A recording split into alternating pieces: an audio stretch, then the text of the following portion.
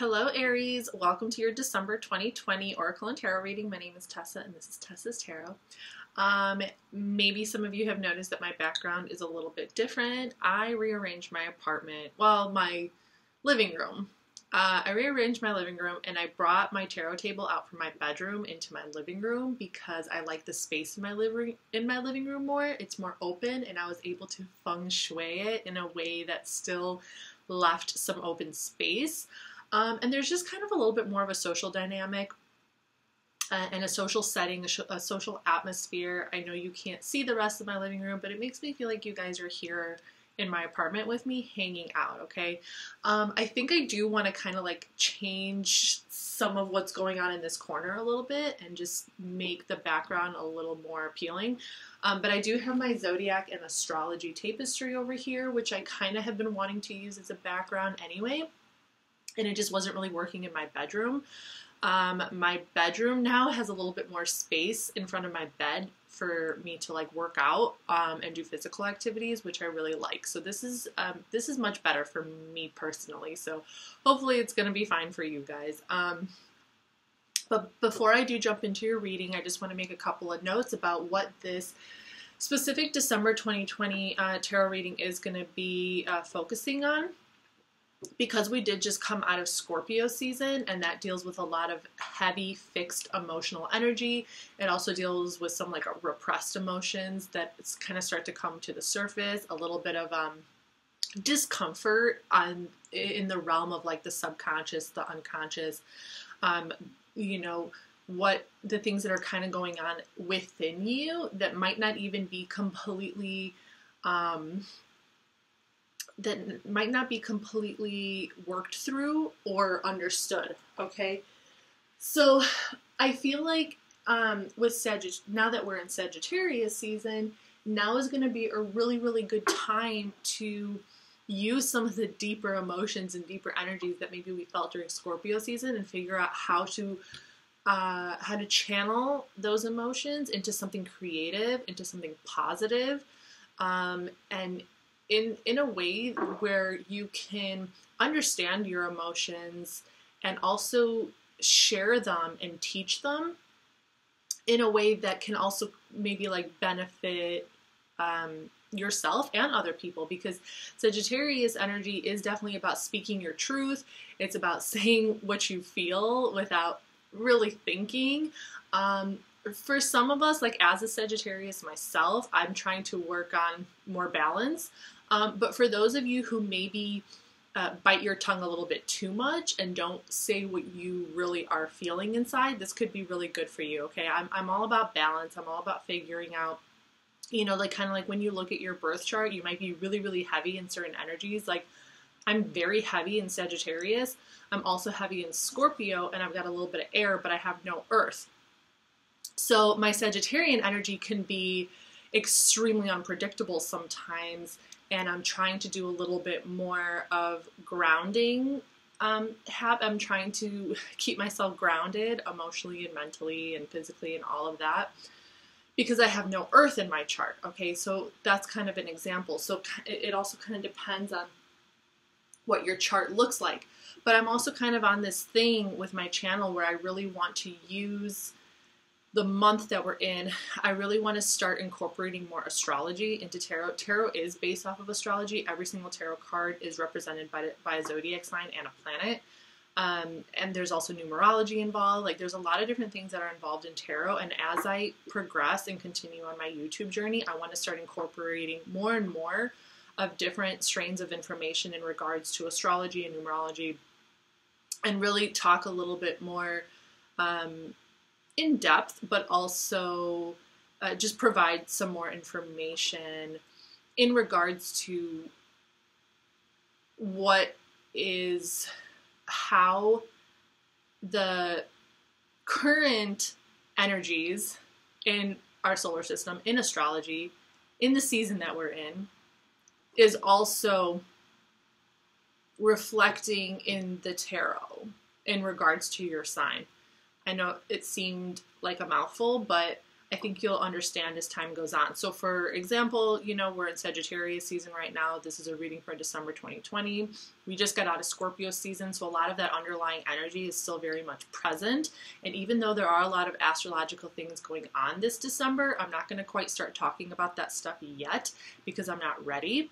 But what I am going to do is when I do my reading, I'm actually going to be using the Queen of the Moon Oracle, which is really, really good for bringing up unconscious energies, subconscious energies, and things that are going on beneath the surface, that are going on kind of inside of you, maybe on an emotional level. So we're going to look at some of the underlying energies that are still present in Sagittarius season. And then with the tarot cards, it's kind of just like part of growing. It's part of your spiritual journey to bring that a little bit more to the surface and to become more consciously aware of it, so you can think of creative ways to express it in a way that's to your benefit, and in a way that other people can also relate to, you know, or in a way that is very expressive, that's very creative, because Sagittarius season is very creative and expressive, and it's a fire energy.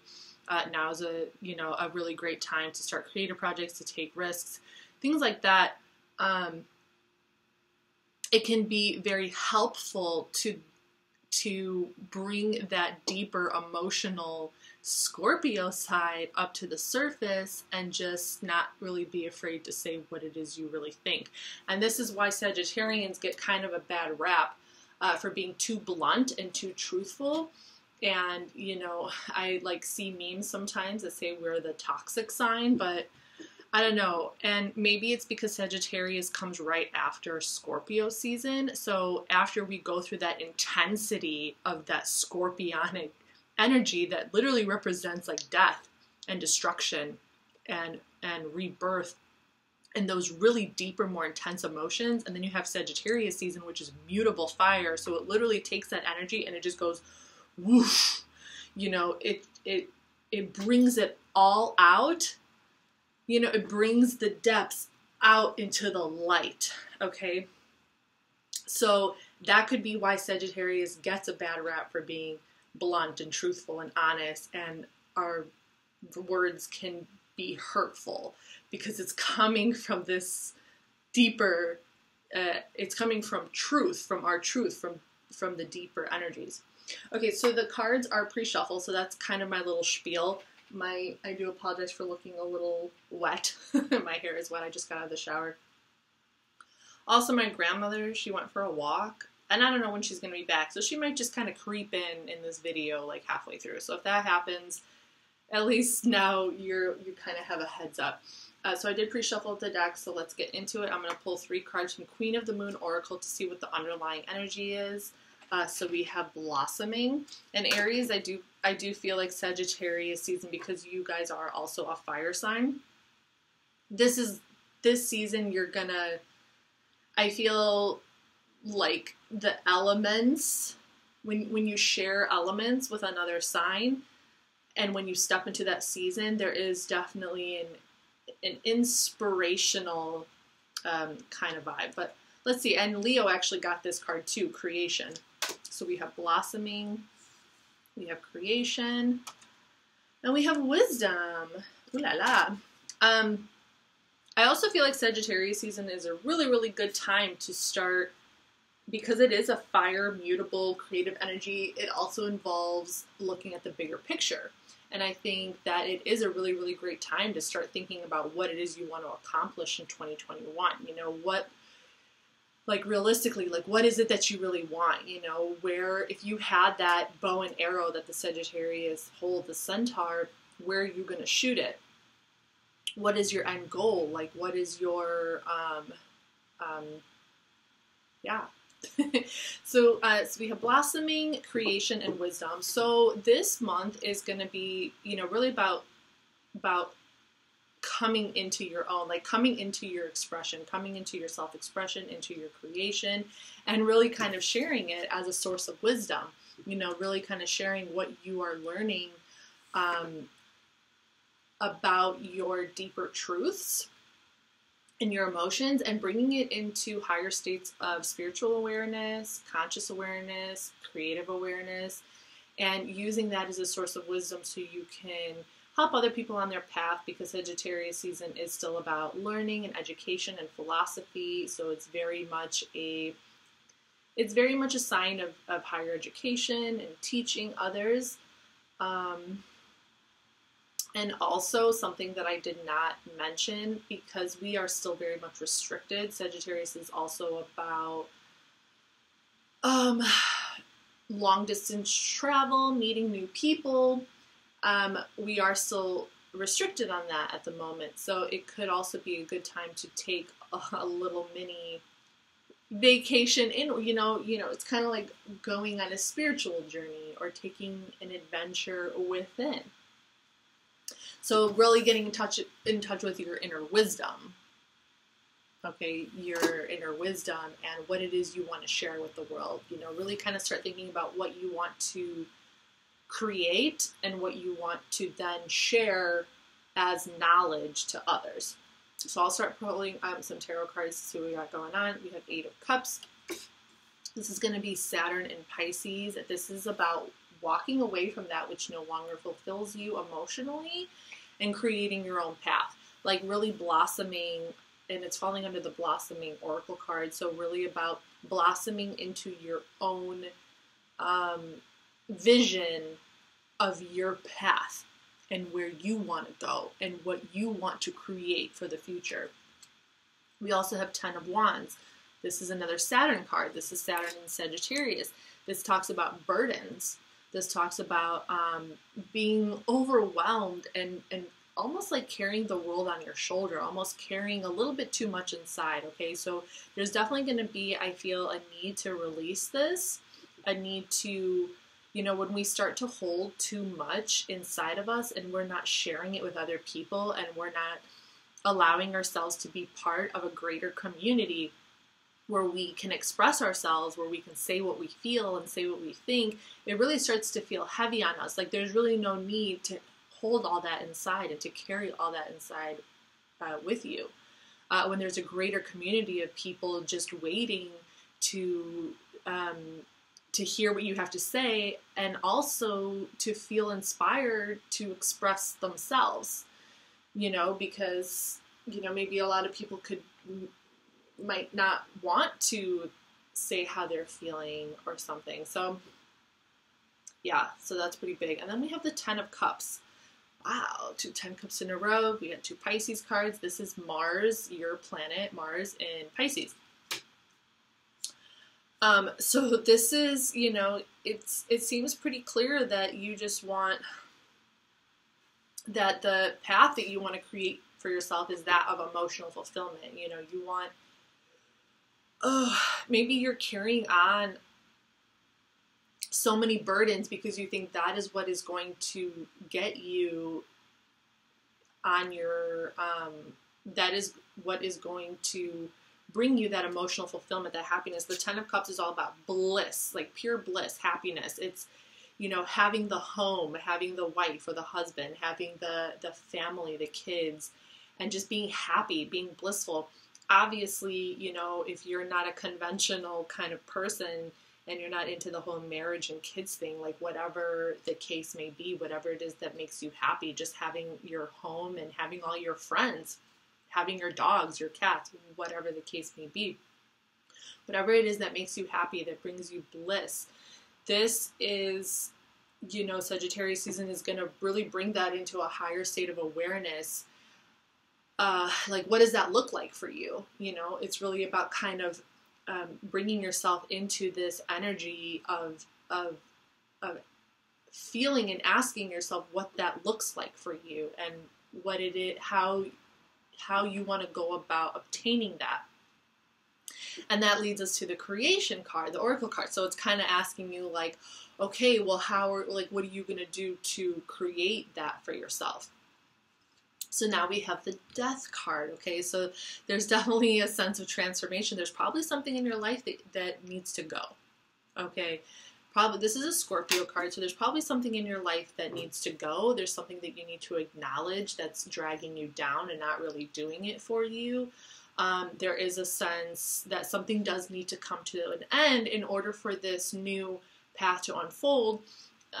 so you can get on your creative journey towards the fulfillment that you seek.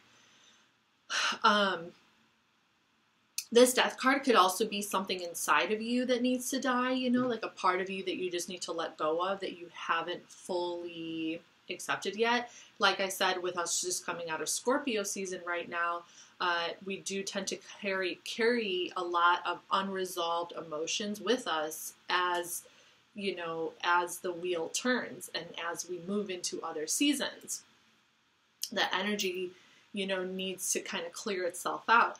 So there could definitely be a lot of, there could be some rebirth kind of happening for you this month, where you're really clearing out some older energies so you can make way for newer energies. And then we have the Two of Pentacles. Two of Pentacles is Jupiter in Capricorn.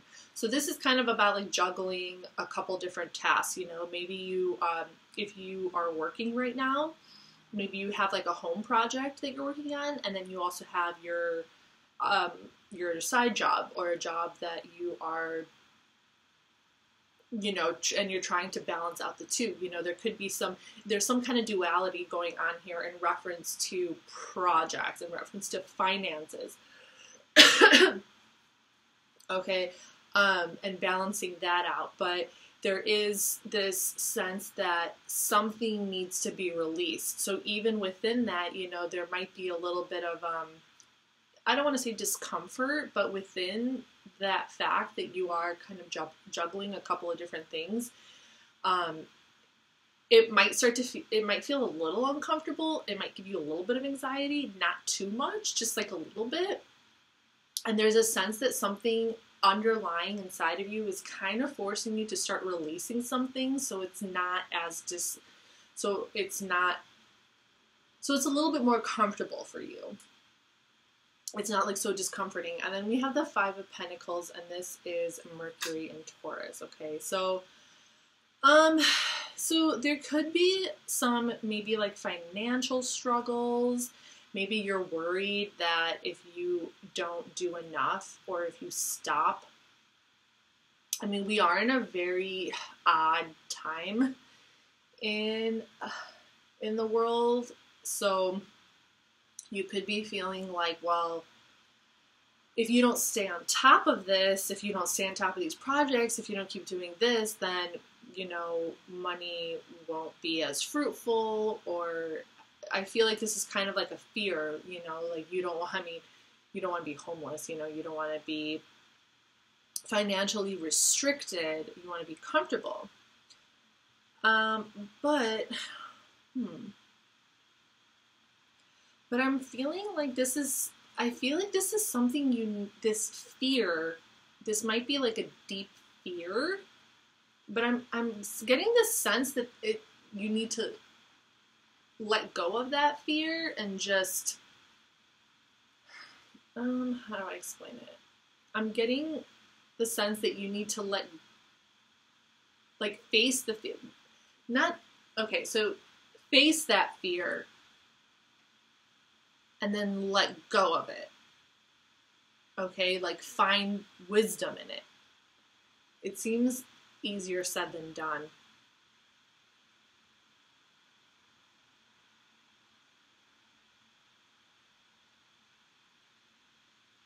Because I feel like you want to...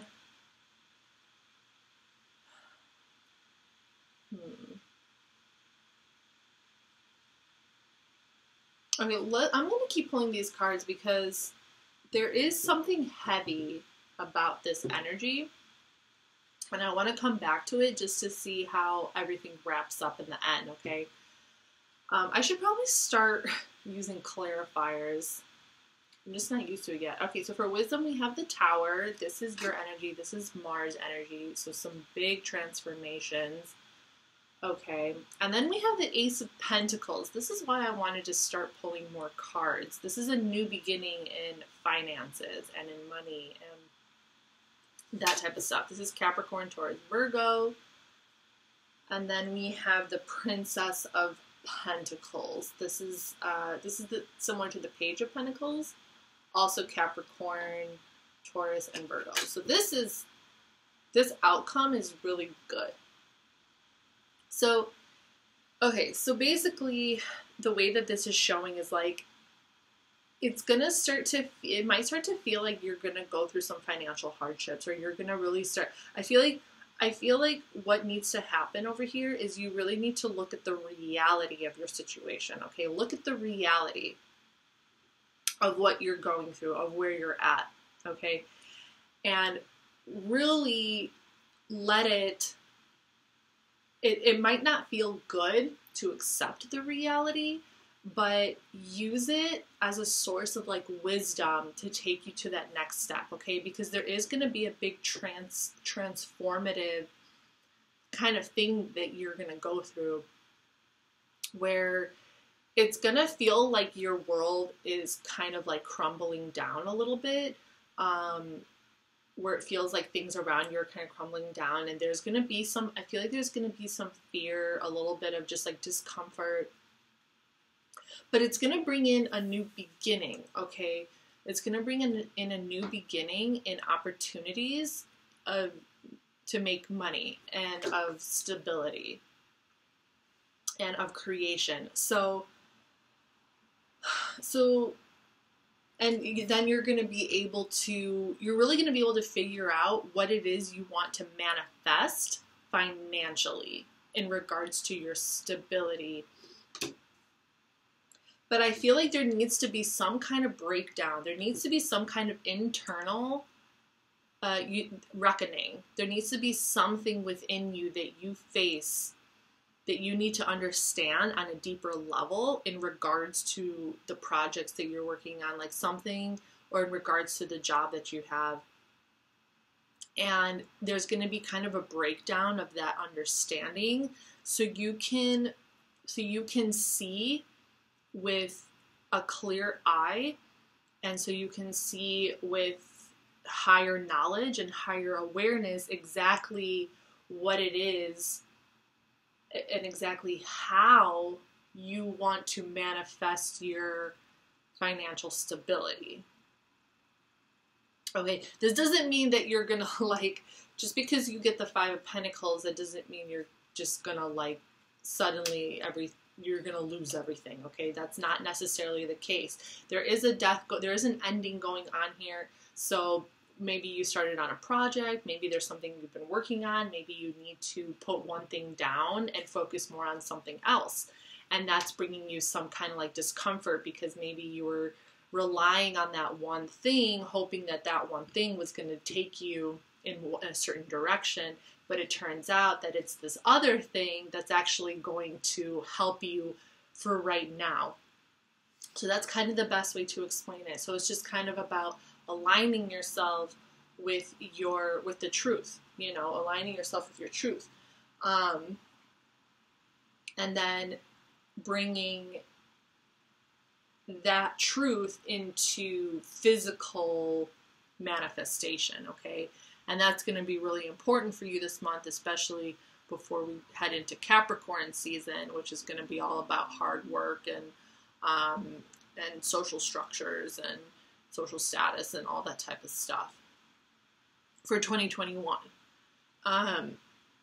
So this is my reading for you, Aries. I hope this reading helped. I am going to be checking in with you guys mid-December just to see. I'm going to be checking in with all the signs just to see. It's kind of like my new flow of how I'm doing YouTube right now.